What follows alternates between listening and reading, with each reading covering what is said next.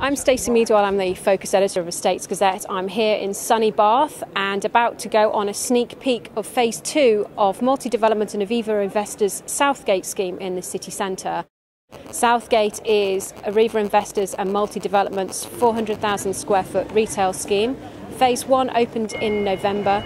Phase 2 opens next month, with the final phase opening in September. Effectively what we're going to end up with here is an entire new public space, a new square in Bath. I think the architecture reflects the history of Bath. It's not going to become dated. It's a fantastic city. The opportunity to redevelop 8 acres in the World Heritage Site is unique, and we just see this as being a long-term, very good investment. But how tough has it been bringing a scheme to the market during a recession? The retail market has suffered immensely. Rental values have fallen significantly, obviously in existing schemes. We have managed that process during development by reviewing our Zone A's at regular interviews, sort of every 6 months over the last 18 months. It's probably been easier for us to adjust, as it's not a scheme that's already fully open and operational. We managed to sort of adjust tenant mix and adjust some of the contract terms that we would take. Some of the clauses maybe have a mutual break clause in them, so if the deal wasn't the perfect deal we wanted, the retailer does have the opportunity to move away, but we also have the opportunity to say, right, well, we'll take it back now and lease it maybe in 3 years' time when there's a recovery in sight.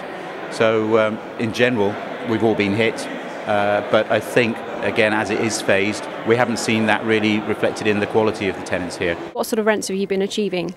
Again, over the last year, it won't surprise you to hear it's been quite varied.